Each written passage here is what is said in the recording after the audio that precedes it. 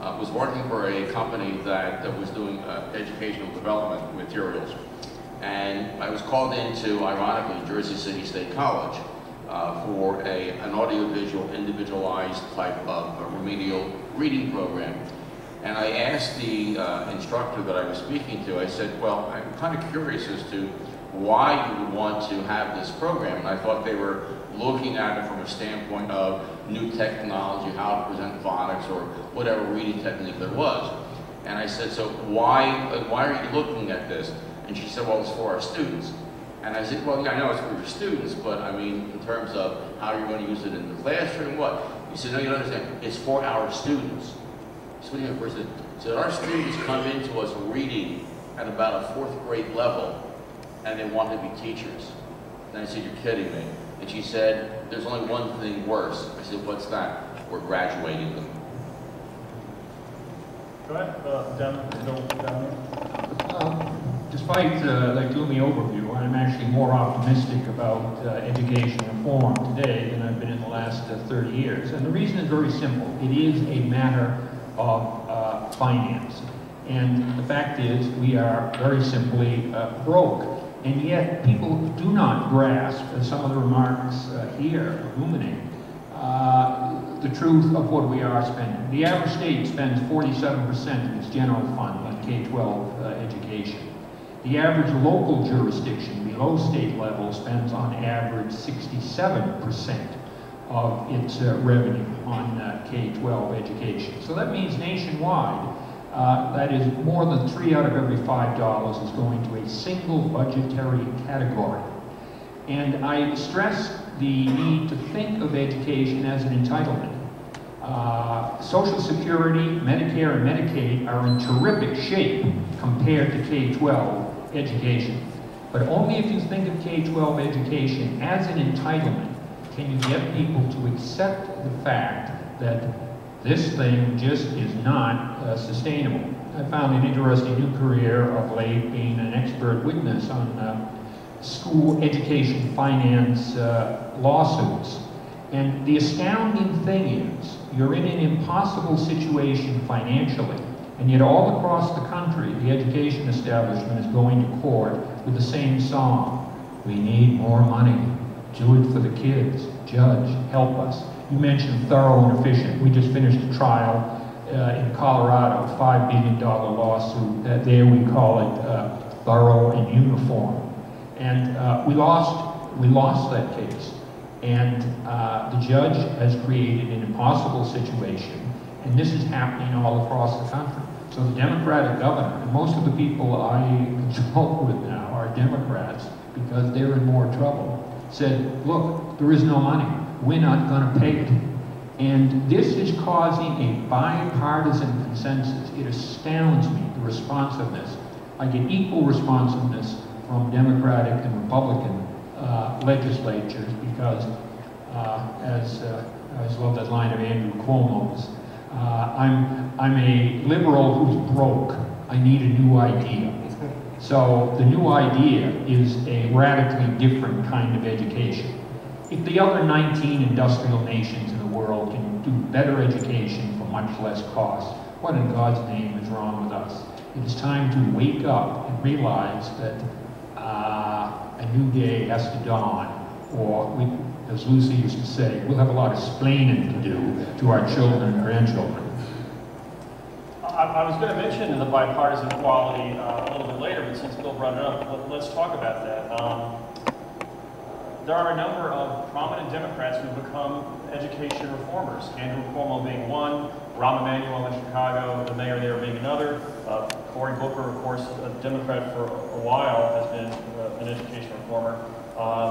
And in fact, in Colorado in particular, I just want to say something that I couldn't believe when I learned, which is this week, in this event that's going to be happening in Denver, the equivalent of this, the teachers union, the CEA, is showing up to support school choice. It's the only place in the country that this is happening. And it has dumbfounded most of us in the planning board of the National School Choice Week.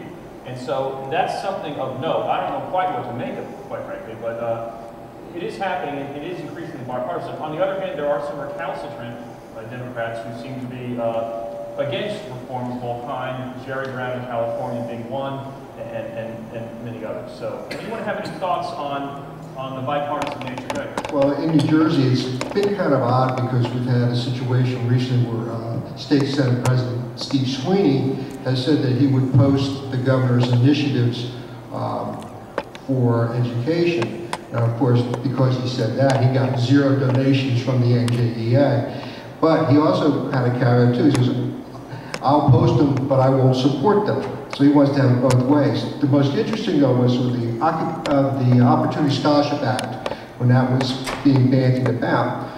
State Senator Shirley Turner from the city of Trenton said that she's opposed to the idea of these because of vouchers, and she said that it's not the way we should go. However, if it passes, I want Trenton included in the pilot program. So, you don't know what to make. The Democrats have a real problem because it's their core constituency who wants school choice. And so that we have a prime opportunity here in the state to take advantage of the Democrats like Senator Lesniak, who are promoting these school choice ideas and start to drive a wedge between the Democrat legislators and the unions. In Rosa, just like last week, Mayor Bloomberg offered in his State of the City address proposals for a $20,000 merit pay for teachers who are rated in the highest category 2 years in a row, for forgiving $25,000 worth of student loan debt to the highest performing students who decide to become teachers. Yeah, and that all comes, of course, from the race to the top monies that need to be, certain standards and certain, they have to meet certain requirements. And one of the requirements is to reform teacher evaluations and tie it in. They're trying to tie it in somehow to the merit pay.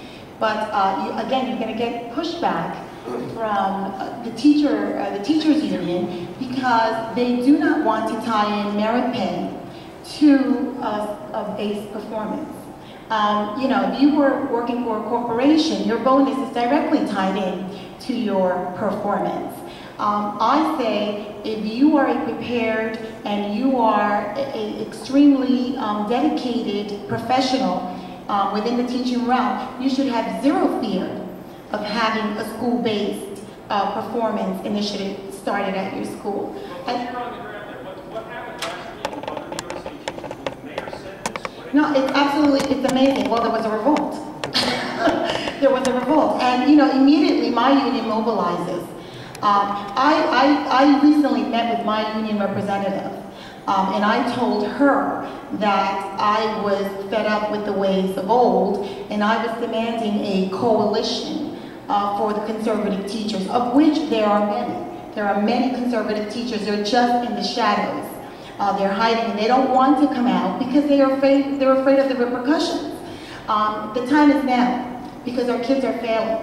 And when we're placing 28 among, industrialized nations in math, and we can't, top 5, those days are gone, and we need to regain some sort of validity for our profession, and this is the way to do it, to tie in the performance-based initiative. Okay, go ahead. And Dan, did it kill you when these bipartisan efforts got? Tell me your reaction. Are you suspicious of the whole idea?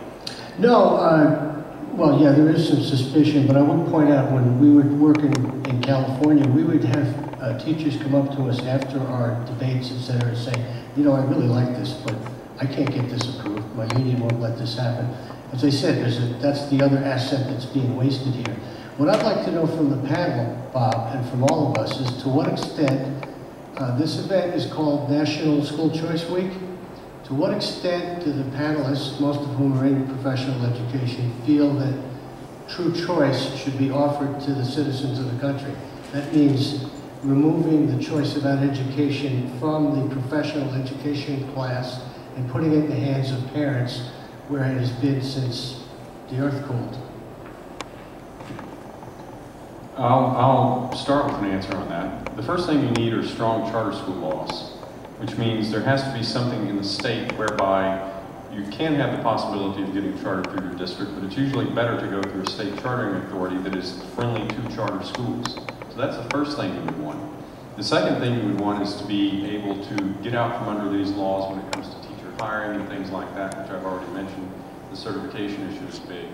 The third thing we want is real autonomy when it comes to curriculum and things like that. For example, there's usually in good states, in states like Arizona and Colorado, when you have a lot of latitude as far as what kind of charter school you want to set up, you can have all these waivers where you waive these ridiculous state requirements. But in states that don't have very favorable charter school laws, you can be required, even though you're a charter school, to do the state sex education program, for example, which is not what you want your kids going through. It's not absence-based, let's put it that way. And just tons and tons of requirements that even the charters can't get out from under. So those are the kind of things that a state needs to put in place so that it can actually be a charter-friendly school. If those regulations are not put in place, then the charter school just becomes slightly better than a regular public school. And this is something that I know former commissioner from Colorado would speak to, because in fact he told me in his office one time that one of the early union people in Wisconsin, or maybe it was Minnesota, who was against charter schools, basically gave a directive to all his workers under him that said, crush them if you can, co-opt them if you must. So there's a real danger in making sure that charter schools are truly choice and not just a reproduced public school with a lot of money coming their way. That was actually Al Shanker, though it's been passed on to various other folks.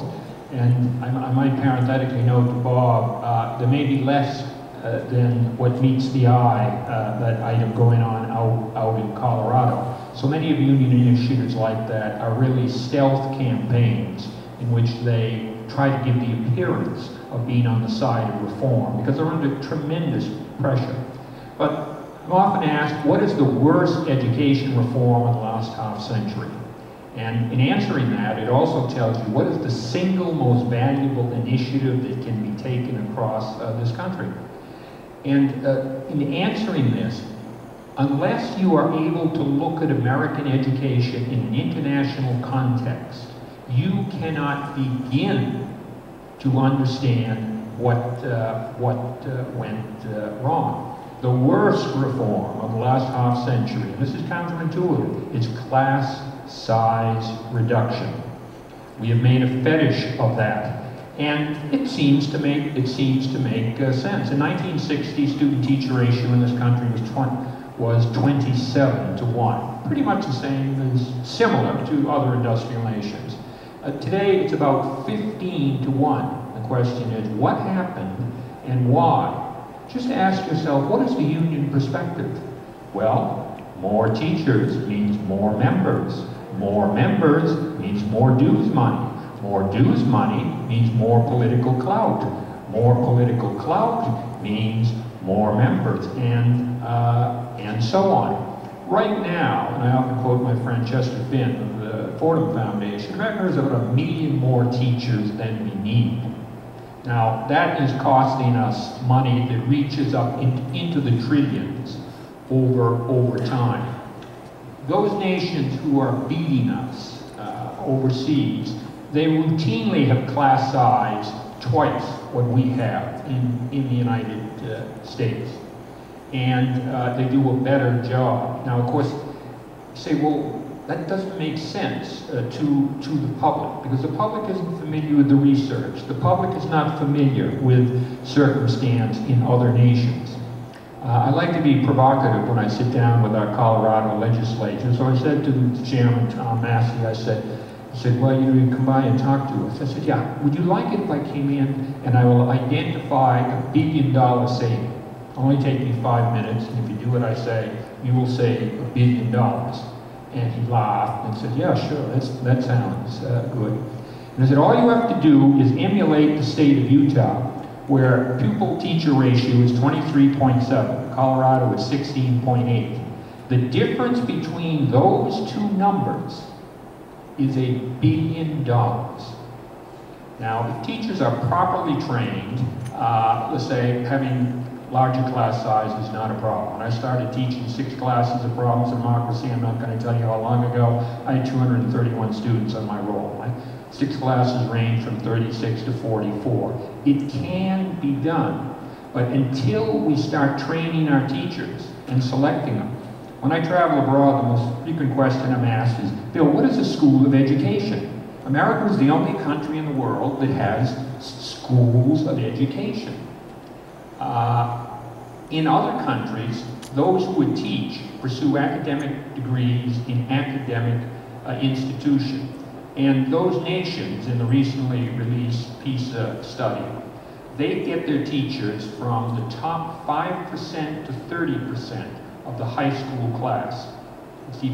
And what they do then is invest seriously in training those people.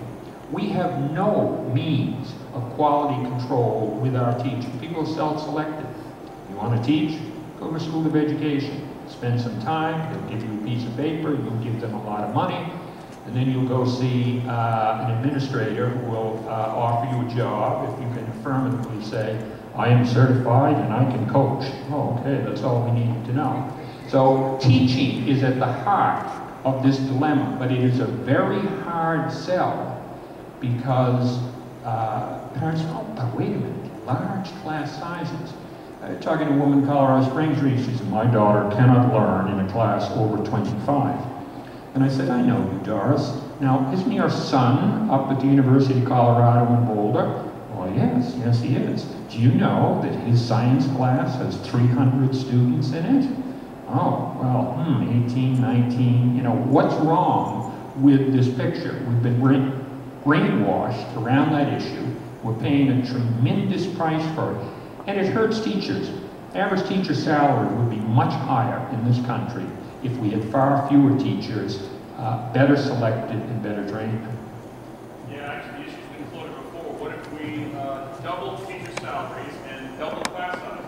And what would that do to education? And by the way, we get rid of the worst half and keep the best half, and just have the classroom be twice as big, and they can be paid twice as much. And it really confuses the unions when you tell them this, because their constant drive for higher teacher salaries gets put at odds with their constant drive for more teacher numbers. Dick, I wanted to come back to you about the subject of the courts. You mentioned this phrase, Constitution notwithstanding. What was it? Yes. Constitution notwithstanding, right? Some of the people may not know that in New Jersey we had a state Supreme Court that itself just decided we should have preschools in avid districts in 31 districts all around the state. Of course, the court, okay, just on its own, decided that 3-year-old and 4-year-old kids should have state-funded preschools. I mean, they just made the law. They just created the rule that we just needed preschool. The court is not generally supposed to create laws. You know, they are supposed to decide on the constitutionality, interpret the laws that have already been written and passed by the legislature and executive. So I wanted to get your take more on what New Jersey's done with courts with respect to Abbott and other court decisions. Well, the first problem you have in New Jersey, which is very similar to what you have across the country. You know, given the fact that somebody is there and they're appointed, and after 7 years, at least in New Jersey, they get a second appointment and they're there for life. So the problem is, you know, if any of you would like to have an opportunity for employment, that would pay you approximately $175,000 a year, and short of committing a major felony, you can stay there until the age 70 and retire with a full pension. And all you need to do is be a judge in the state of New Jersey, and that will take care of you very, very well. Now, as it relates to what the courts have done, and you'll find this as a certain irony, in 1992, there was a court case that I was involved in over layoffs with then former Governor Florio. And there was an argument as to a delineation as to what category the layoffs were going to take place. I wanted a particular language put into the legislation, and in fact, the unions wanted a different language put into the legislation. And make a long story short, once it got in front of the courts decided that my language would have withstood constitutional muster, the union language would not. What was very, very interesting, according to that particular court decision, I'm going to find it here in a second, But it said in the decision, it said in that only the legislature, now this, remember, this is the New Jersey Supreme Court saying this now in 1992, says that only the legislature has the authority to appropriate funds, and that they are loath, was the exact word they used, to tread or go in or get into that particular aspect in terms of the Constitution. And they also quoted another particular decision which went a little bit further, but in essence said that they're not going to do anything as it relates to who has the authority to appropriate funds and initiate legislation.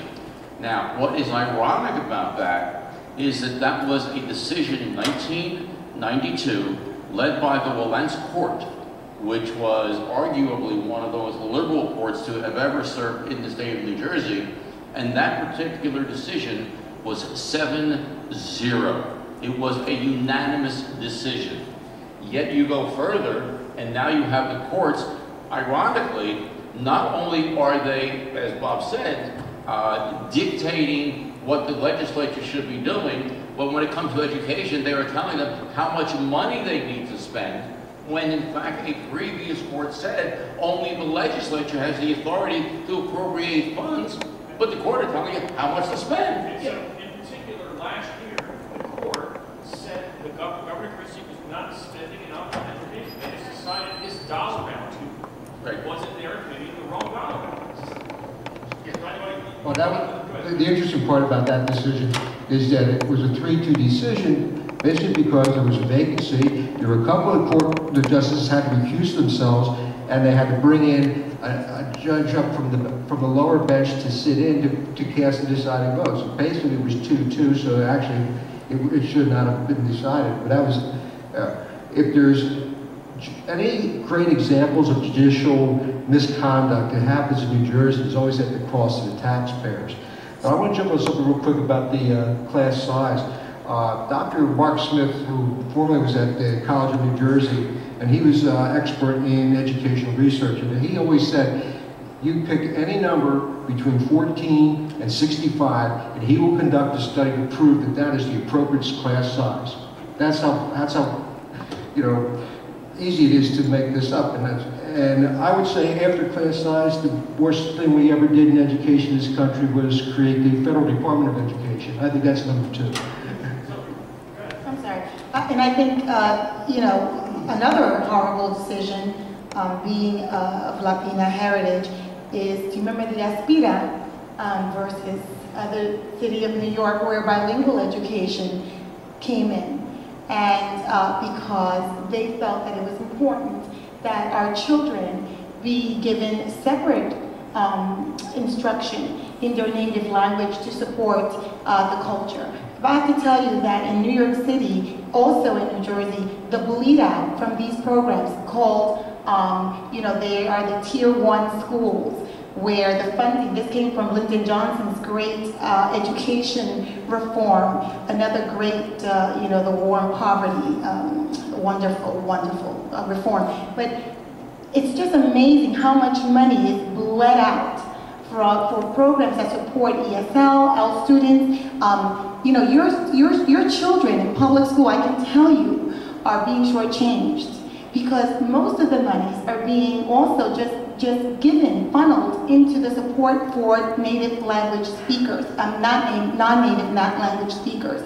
My big thing is, it's amazing how there's support for the Hispanic, but I have Bengali children and Chinese children who get zero support, yet they are thriving. And I just did gifted and talented testing, and all of the students that do not speak English, that are Bengali and Indian and Chinese, are thriving. So this is another area that I think we need to look at and really try to take back the reins of. When I came into the public school, I did not speak a word of English because my parents were Dominican. My father said, sink or swim.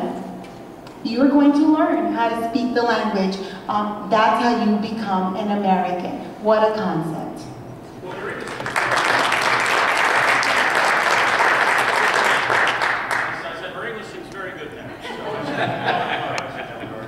Philip Kilgore, a lot of people view charter schools as the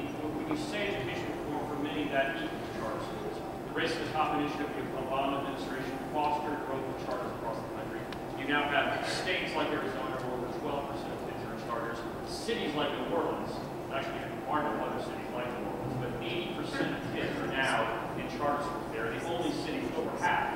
And in fact, if you think about the normal funding argument saying that these charters, these vouchers, will be draining money from the real schools, this is a terrible thing, draining money off of these huge satellite charters. When that whole argument is inverted that the charters are the fault than the majority, it does paint a completely different picture with respect to the funding of the scenario. So your sense of where charters are now, how are they perceived, has Race to the Top changed it, and will the growth rates at double digits continue? Sure. Charters, from our standpoint, are a key element of education reform. One of the things you've got to understand about charter schools is that it gives a lot of control locally, which of course is what the design is. That's one of the fundamental principles of American public education since the founding. But it's a double-edged sword in that there are good charter schools and not so good charter schools. Most of this is a function of the ideas and the philosophy that's incorporated in and how the schools are developed and designed. But the whole point is that it's the alternative to the failing public schools. So someone might say, well, they're just an experiment and half of them fail. Well, that's fine. We're going to, the whole process filters up those that do succeed because virtually all of the public schools are failing, just like Dr. Moore said earlier. So a 50% success rate is better than a 0% success rate. So charter schools are a critical element of education reform in this country, and I think they need to continue to be promoted and supported in the states. And they also provide the inroads to break up the forces that are working against education reform, such as things that are happening in the teachers' unions and in the colleges of education. I thought this would be a good time to actually get a little audio-visual portion of the proceedings here. This is, let me get the right tab open. This is a video that we did. It involves, well, you'll see it's a principal of a charter school in Atlanta called Ivy Prep, and it tells her story. It's just a couple minutes long. You guys are going to have to crane your necks around a bit. Sorry about that. It's like being in the first row of the movie theater for you guys. No, it's worse than that. Yeah.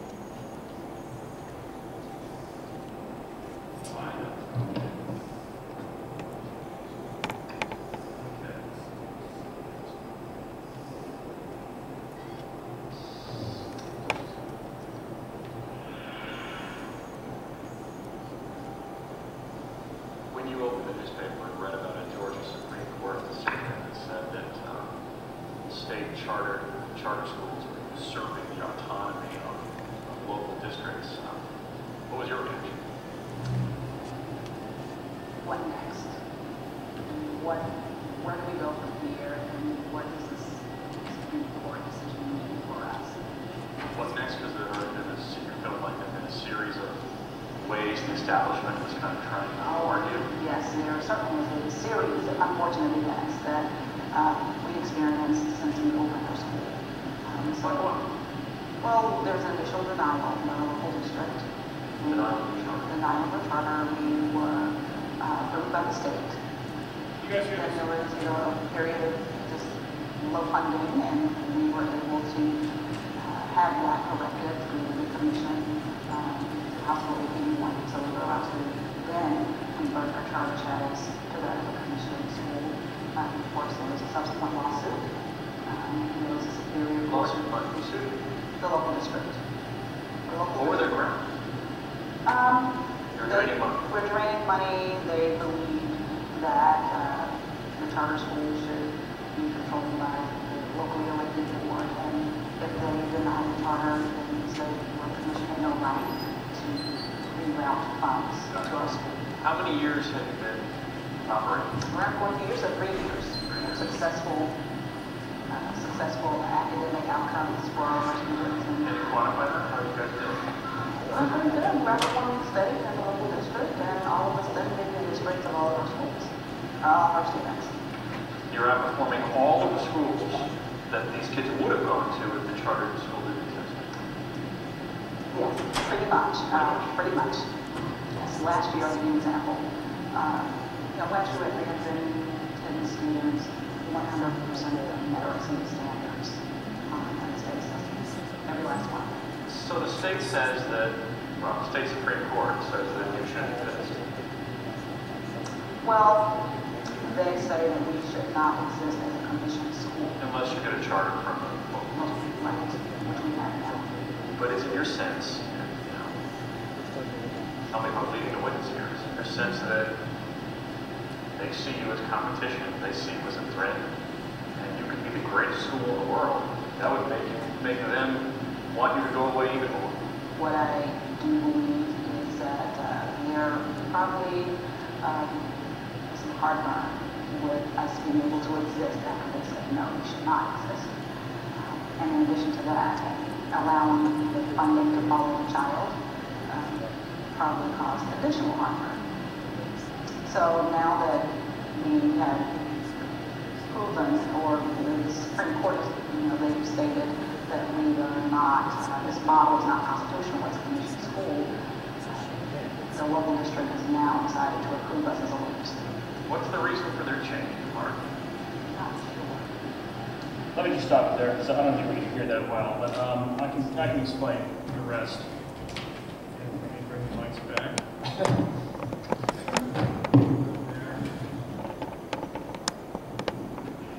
So basically, the Georgia Supreme Court in a 4-3 decision voted that the state chartered schools were unconstitutional based on essentially throwing 8,000 kids who were attending, some of them very high-performing charter schools, into a scenario where they would have to go back to the district schools, some of which were demonstrably failing.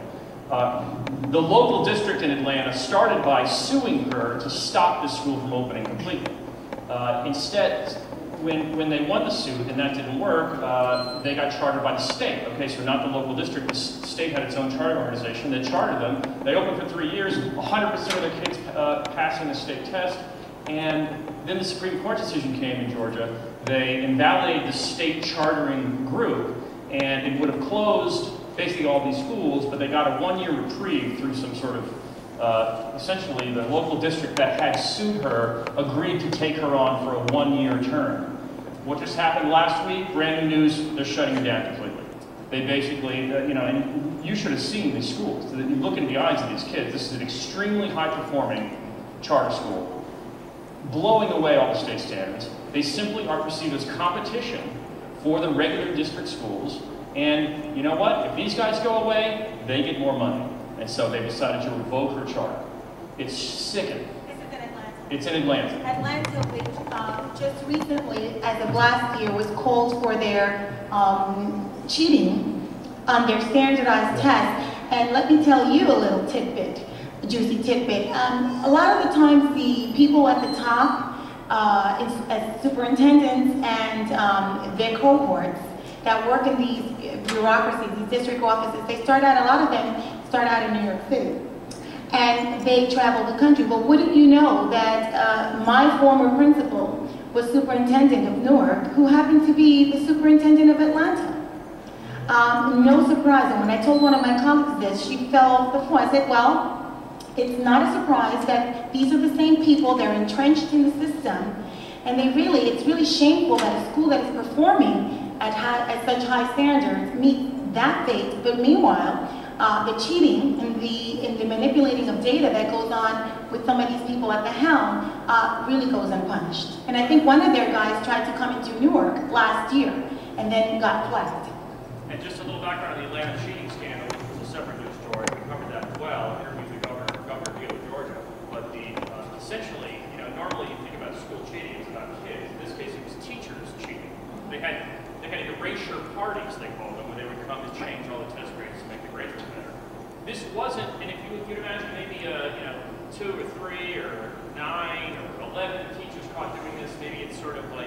incidental or a few bad apples kind of thing. This is over 170 teachers in one school district who all admitted to cheating because it was so statistically verifiable in the context of these tests.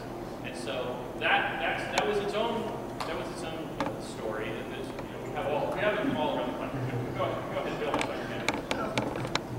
Just a word of background to say on charters. Charters get their foot in the door simply because the establishment is terrified of vouchers, and the movement is prospering. There's a footnote to the New Orleans story. They say, well, wait a minute, how did they get 70% of all schools becoming charter schools? Well, it took Hurricane Katrina to do that. But the state legislature, and this is stunning, one of the reasons they're succeeding, the state legislature nullified the collective bargaining agreement of all school employees, teachers, non-teaching employees. I mean, that is revolutionary, and only the shock of Katrina led even a conservative Southern legislature to do that. But what that tells you is that the key to the issue is all about politics. If you don't solve it politically, you're not going to solve it educationally.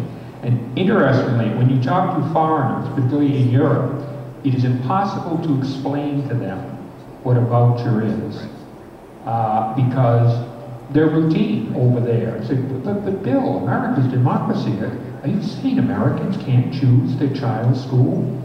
And Europeans learned out of about 300 years of religious wars that it is much better to just let people send their kids to the school, that they believe in. So our opposition to vouchers is not only irrational on its face, it is atypical of the world. I like to say for those who consider vouchers a kind of right-wing idea, which is all branded as such in America, you need to bring up Sweden, the right-wing country Sweden with their single-payer health care plan, and they have vouchers and have for years and do very well. Canada, with their single-payer health care plan, they have private, public money going to private Catholic schools all over the country. So it's, go ahead. Bob, I was going to say, it is a right-wing idea, but that's because the right wing is ahead on everything. I had a question before that I don't think we fully explored. This is National School Choice Week. As Dr. Mahoney said, every industrialized country in the world has a voucher system. Every one except the United States. Just some form of vouchers. You have choice. You just brought up a couple. In this discussion and a lot of discussions and panels on school choice, we devolve into solving technical issues, minor tweaks in the existing system. I know that's the system we have, and we work within it, but I still wanted to know what, among the board members, panel members here, what is their support or resistance to real choice? Now, by real choice, I mean you get your tax money and you take it anywhere you want to educate your child, and after the school year, the child passes a standardized test. To me, that's real choice, and I want to see what kind of support we have for that. I'll just inject something. I don't know whether this is called support or not. Last year, when they were trying to pass the voucher program in New Jersey, they referred to it as the Opportunity Scholarship Act. I was called on to testify on behalf of the bill, except that Chris was taken aside and then came back with a message for me that when I testify, whatever I do, call it the Opportunity Scholarship Act. Do not call it vouchers, because if I do, the Democrats won't vote for it. Don't use the V word. Cannot use the V word. We have a new word that we cannot use. We cannot use the V word. Dick, I know you're a politician. You still haven't said whether you support vouchers or not. Say that again? Do you support vouchers and choice? I testified in favor of it, and I also in the original sponsor of New Jersey's Charter School Act. So you believe that a citizen should be able to take their tax money, not send it to the public school system, take it to whatever school they would like to send it to. Absolutely. It's the student, it's the parent's choice. Who is better able to make a choice for their kids than their own parents? Exactly.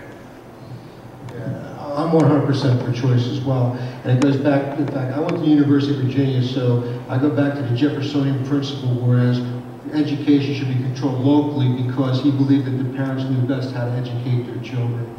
And I mean, so I'm 100% in favor of choice all the way.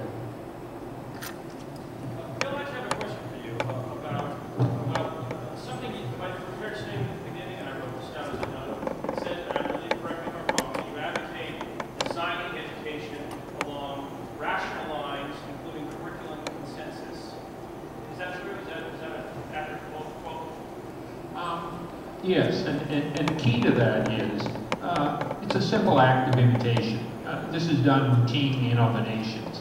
And I know we're very proud of our country, and for some, oh, you copy foreigners? Yeah, if they've got a better system than we do, yeah, let's copy foreigners. But their system is so dramatically different than ours in its governance. I was just Yes. to clarify that. It's my sense that Terrence Moore, in Common Core curriculum, is a movement to create national standards for curricula across the country. It's my sense, Terrence, when you hear Bill say that it's something that you might be A little nervous. might be an understatement. Well, and here's the reason. I fully embrace the principle that you could come up with a very good national core and not using state initiatives, but just doing it on his own. That's what E.D. Hirsch has been doing for the last 20 years, and he puts forth a solid curriculum. However, what happens when you start saying we need to have a national curriculum, a couple of things happen. Number one, the feds are going to have to get involved in some way.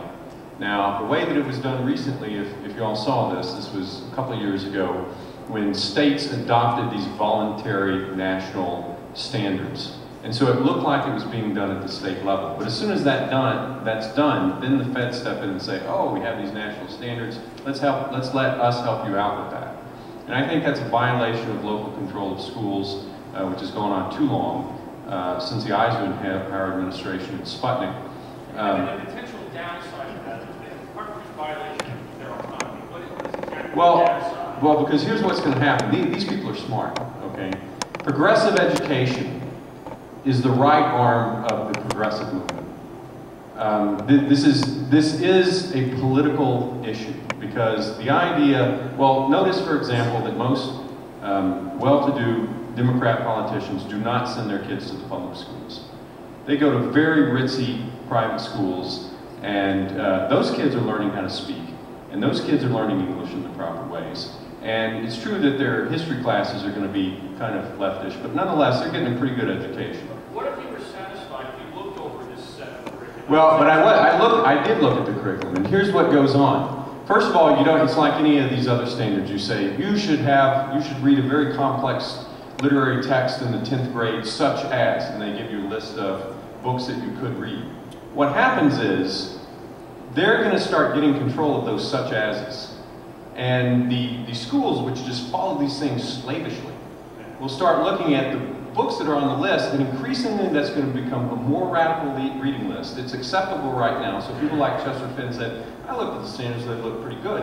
I looked at the standards and I thought they were either weaker than the things that our school was already doing, or there were these winks towards, here's really what we want to do. So to clarify, you're not seeing anything right now that screams out political orientation. No, You're concerned about future evolution. No, there are a few things. There are a few things, and if you look at it closely, for example, some of the reading lists, it's very clear that they're not just trying to find the great American classics. They're trying to find a few great American classics, and you have to have a certain number of black women and possibly lesbian, gay, bisexual authors as well. That's already existing, and it's going to continue in that direction. We're doing it. We are involved in the process of doing our Common Core learning standards. E.D. Hirsch had it right. They do not. And this is what you need to be aware of. It's the quality, the access, the equality issue that is seeping into the Common Core curriculum. You're exactly correct, where they're trying to balance, some of that classic stuff that we need to learn, but make no mistake about it, there is an agenda. And I am just against a one-size-fits-all curriculum for any kid. Because again, we are individuals. And you're going to tell me that the kid in Topeka is learning what the kid in Brooklyn is learning and needs to learn it at the same time? I'm having an issue with just that alone. But in terms of, what if it was just long enough that they could have all left-wing stuff, there's enough other stuff, and you know, like other choices that you could just do whatever you want? What about that? Oh, Bob. We're talking about the government here involved at a level. And do you know what's going to happen? You're exactly correct. I think there's going to be tainting and persuasion on that will take hold of this Common Core curriculum, and we won't recognize it. Okay, so Bill, you go ahead. Yeah, we should not be divided on this. There is not a necessity for a national curriculum. And Terrence is absolutely correct to be suspicious of what's going on now in the national standards. If you just look who's putting that together, that's enough to frighten anyone. The key is the accountability, and the key to accountability is a test. People forget, when No Child Left Behind first turned up in the U.S. Congress, it was written so that every state would have the National Assessment of Educational Progress, NAEP, would be, let's say, the barometer. Now, if that had been done, you would have at least a common standard to measure. The 50 states could do whatever they pleased. No need for a national curriculum. However, and Terrence knows Bob Schaefer, who was in the Congress at that time, that was a political no-fly zone. No way you were going to get a national test for all of the political reasons. And so what they did was absolutely insane. They said, well, all right, every state can pick whatever test they like, and they can also define proficiency any way they like, and they also can set the cut score, meaning the passing score. And that was the end. The whole thing descended into a jumble of high cost. So you don't need a national curriculum, but what other nations have, not so much a national curriculum, but the test. Now, if you've got a good test, then a private school, a public school, the kind of school advocated so admirably at Hillsdale College, you should be able to do that, confident that your kids will probably do pretty well on that test. But we are so confused on that issue, and tests have been demonized that we're just paying a terrible price for that. I'm confused as your position on, because I thought you were advocating for some sort of national, I wrote down curriculum consensus is a good thing. And then there are others advocating, I think, for more individual innovation and separate concepts just flourishing on their own and flowering on their own.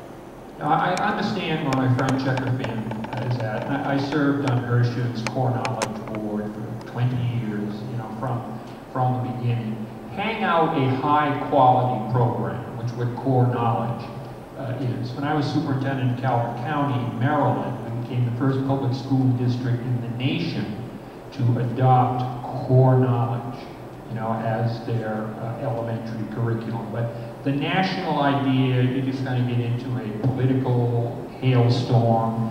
It isn't worth it. What you need is accountability. All right, so when the Obama administration says you can get a waiver for NCLB, No Child Left Behind, if you agree to certain things you like, including Common Core for your state, and that's part of their algorithm or decision matrix for awarding these waivers, you're against that. You're telling us that that basically you don't think Common Core is a good thing. Not the way that we're doing it now. I mean, it's been utterly politicized. Race to the top has become a joke. The distribution was effectively decided by the NEA and the AFT, as we in Colorado learned to our great sorrow. And the head of the NEA came out and told us, you passed that accountability law and you can forget about race to the top. He was right. And if you read the class struggle book by Stephen Briley, they talk about how the judges score, have all kinds of widely divergent scores. A certain state will come in and present their race to the top plan, and the scores from different judges will bear no resemblance to others. Yeah, let me get to one question, and then we'll get some audience questions. $700,000 the NJEA spends on campaigns, is that what you said? In New Jersey this year. In New Jersey in 1 year? this past election. What do they buy? Billboards, television ads? Most of them were direct contributions to the individual candidates' campaigns, like Barbara Buono and all those who oppose all the choice initiatives. The other interesting thing I saw this year, which I hadn't seen before, they were also contributing very heavily to county Democrat organizations and municipal Democrat organizations, as well as freeholders. And what that tells me is they're afraid that well, we're not afraid, they want to have the public vote as to whether or not you can have a charter school in your town. So they want to get into the Democrat organizations, individual towns, so they can control whether or not these various towns and counties have charter schools. There's also a bill to move the election day to November for school board, and also getting rid of the voting on the budget as long as it's under the 2% growth increase. But your sense of that? Well, I personally don't like giving up my vote on the school budget. I mean, I hold that near and dear. I vote no every year. So I take it as a personal offense. But the school elections were traditionally an industry secret.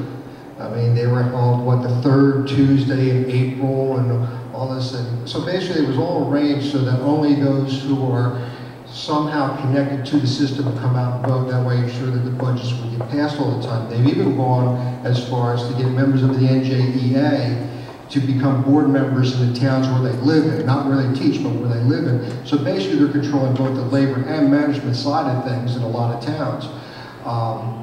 And they always wanted to keep, they wanted to keep the whole school board elections from being politicized, because they thought that if they were voting for the candidates at the partisan election time, then you will have your Republican slate, your Democrat slate, and that's not the way it should go. But what they were really fearing was that the budget would also be in the November referendum, and they know that, more than likely in New Jersey, it would go down even bigger than they have been in the past couple of years.